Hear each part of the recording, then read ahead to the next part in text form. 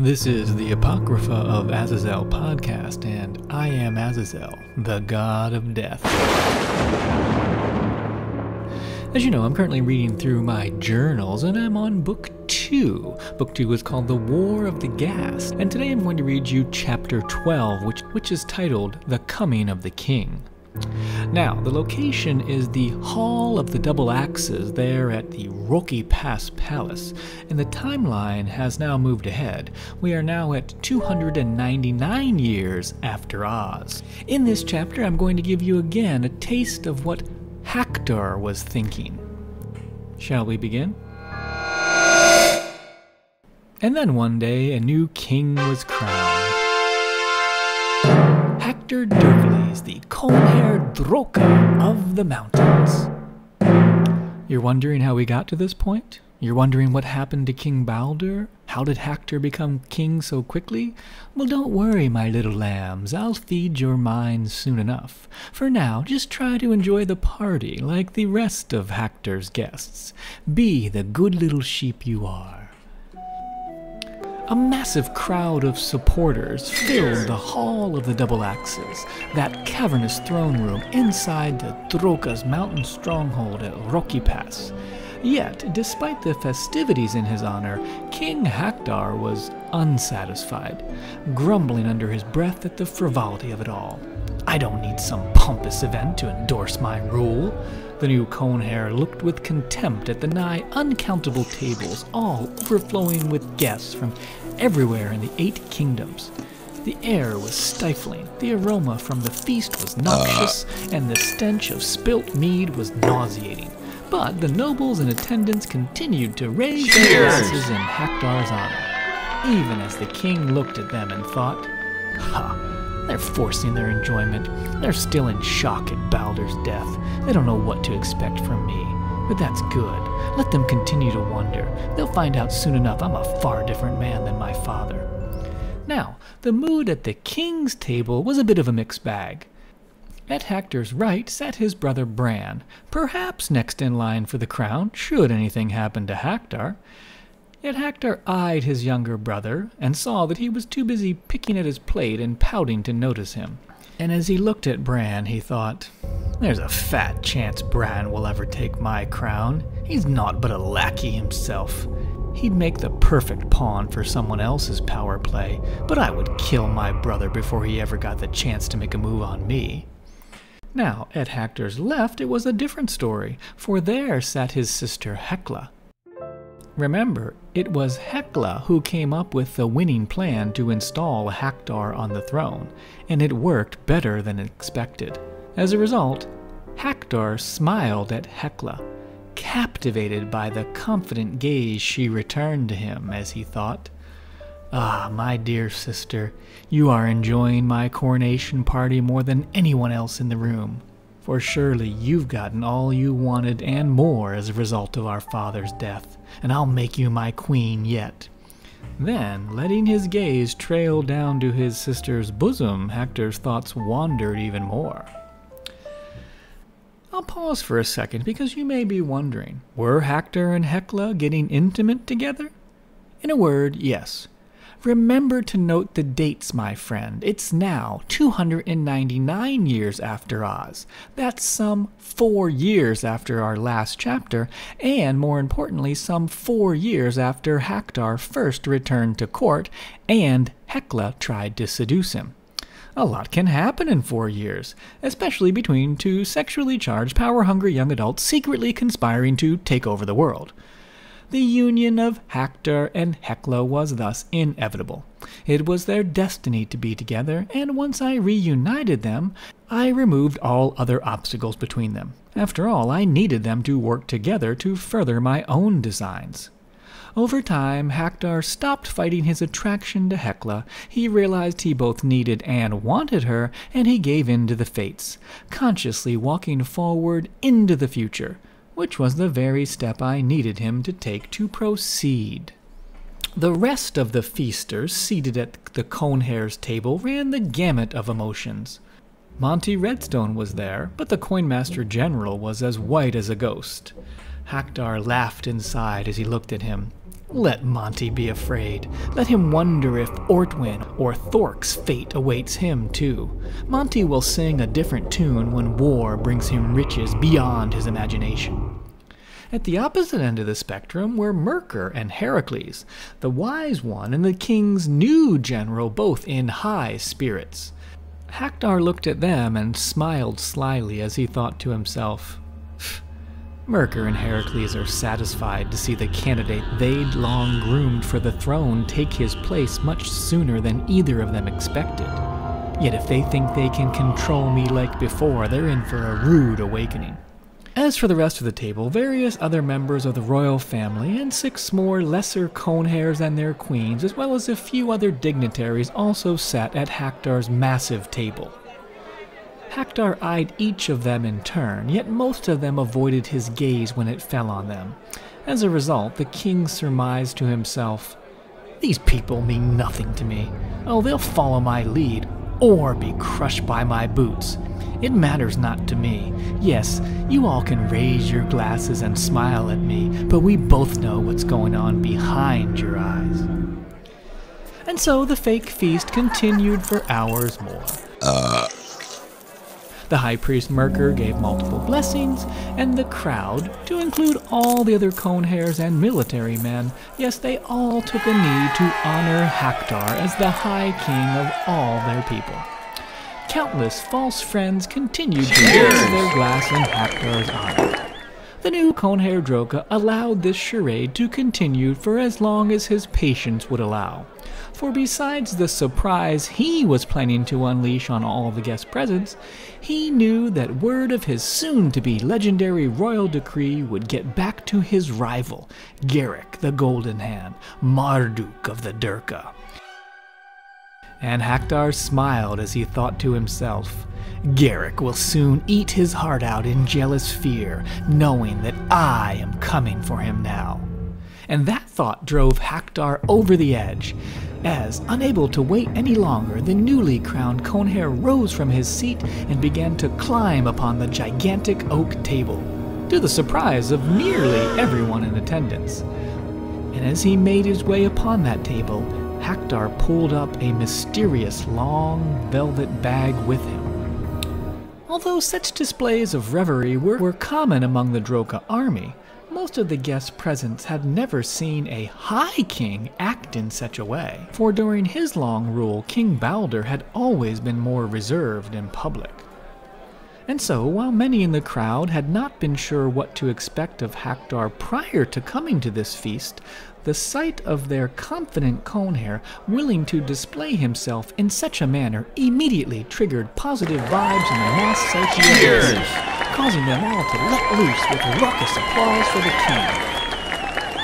Hacktor let them enjoy the scene for a moment or two, and then, after a nod from Merkur and a smile from Hekla, the king opened his bag and pulled out a bejeweled battle axe, one that quickly glittered in all directions, and it was then that he finally loosed his revelation.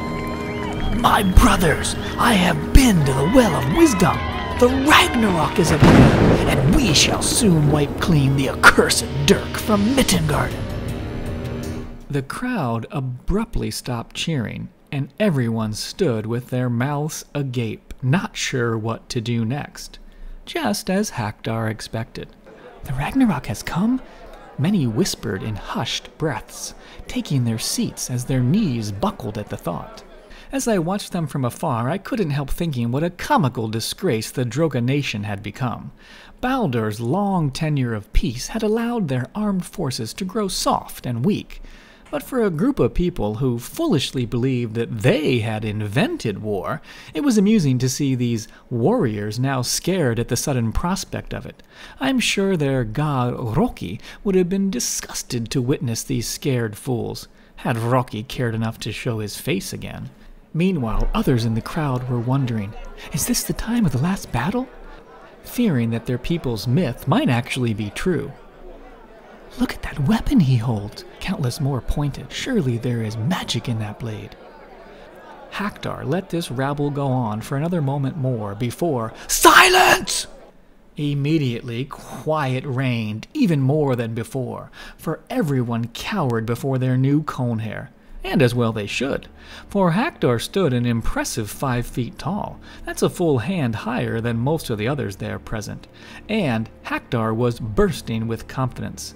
Standing there upon the banquet table on that night, Hacktor really was a magnificent sight, dressed in his black crystal chainmail, with a short royal blue cape at his back, and with an awe-inspiring weapon in his hand. Believe me when I say that Hacktor Derkillez surely looked the part of mythical warrior.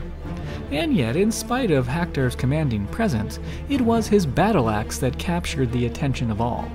Hacktor held the blade aloft, and everyone could see that it was an iron-hafted broadaxe, and it was a beauty to behold. Its shaft was decorated in golden plate, upon which were embossed Drokka runes of power in tribute to their legendary heroes Ajax and Wyzdom. The blade itself was made of carbonized diamond, and its keen edge had been specially tempered never to dull. And opposite the axe head, the reverse side was flared into 2 cruelly curved 4-inch barbs. Why, one look at this weapon would be enough to let anyone know that its bearer meant business. Yet if the blade's appearance alone was not enough to scare off his enemies, then it should be noted that Hacktor had something else to turn the tide of war in his favor, for his axe had been infused with the divine gifts of limitless endurance and unmatched power. As a result of this magic, Hacktor Derkillez was now armed with the most powerful weapon the world had ever seen. And I wonder where he got it from. Any guesses? Oohs and ahs came from the countless warriors in the crowd, while Hacktor explained, "This battle axe will be the key to our victory over the Dirk, for each of you shall be armed with one just like it, and once equipped, there will be no way our enemies can stand up to us on the battlefield." The crowd cheered at this news, and someone called out, "My lord, what do you name this awesome blade?" At that, Hacktor smiled wide. "It shall be called the Ghast." And then, pointing to the brave warrior who had spoken up, Hacktor said, "Are you ready to become a Ghast wielder too?" And at that, Hacktor reached into the velvet bag beside him and drew out another Ghast. This second blade was identical to the first in appearance, although there was one crucial element that Hacktor failed to mention. For the other Ghast did not possess the special magical elements that Hacktor's weapon did. As you can imagine, for obvious reasons, this was a fact Hacktor did not publicize. Meanwhile, the warrior who had spoken up rose from his seat, and Hacktor tossed him the second non-magical blade. For his part, the warrior caught the blade by the shaft, and the room exploded in celebration. Hacktor then shouted over the crowd, "Brothers, hear me! This is a time of change! Don't you see? With an army of Ghast wielders, we no longer have to remain cooped up in these mountains at the mercy of the Dirk. Instead, we can venture to the world above, and we can take control of the Blackwood Forest for ourselves. What say you to that?" Although most of those present hadn't fought in any battles in their lifetimes, war was a concept long ingrained in the blood of the Drokka, especially when it came to destroying their Drokka rivals.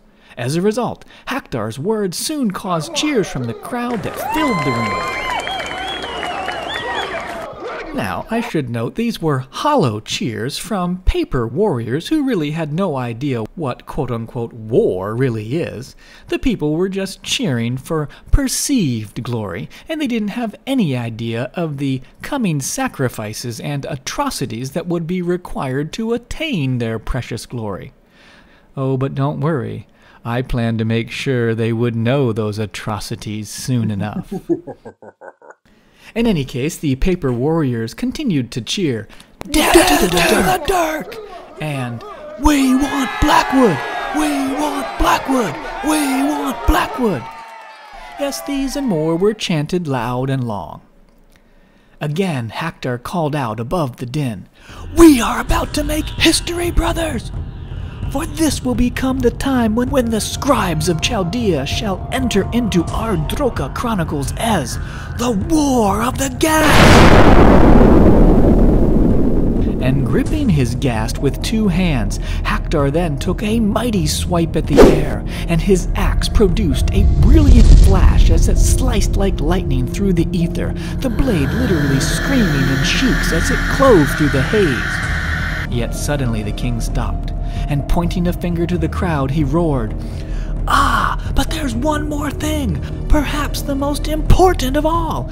And here Hacktor licked his lips at the thought. "I promise you, brothers, that the Ragnarok will not end until Lord Garrick himself has been delivered to us. And when we come upon the Mardruk, we shall stamp our boots with vengeance into his throat." And at that last, Hacktor raised his own black-booted foot high into the air, and then he kicked viciously down with a blow so powerful that the table itself shattered beneath him. Those at the high table had their chairs thrown back in all direction. And as the dust settled, it was Hacktor alone who stood in the center of that splintered pile. Yet while the broken wood might have obscured him from the view, the glittering ghast was still visible, high in the air above Hacktor's head, a shining beacon for all to see. And from within that tangled maelstrom, Hacktor ruled out the warrior mantra, "Challenge not the Drokka, for Rocky is our god!" At that, all the room exploded in a frenzy as Hacktor's people pounded upon their own breasts in pride, echoing, "Challenge not the Drokka, for Rocky is our god!"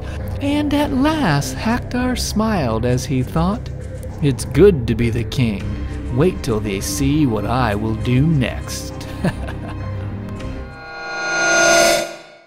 Well, that was quite a chapter.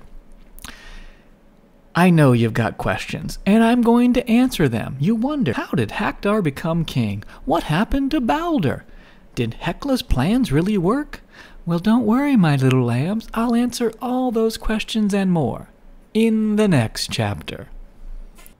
Until then, I encourage you to go to my website, apocryphaofazazel.com. Sign up for my book club so you can be notified when new podcast episodes are released. And if you can't wait to listen to the episodes, why not read my books right there on my website right now? All the books are there, apocryphaofazazel.com.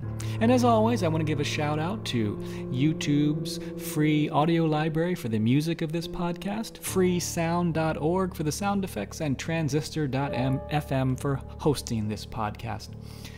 Until next time, I'll throw it out there once again. If you want the god of death to visit you, you need only call my name, Azazel, Azazel, Azazel, and I'll be there.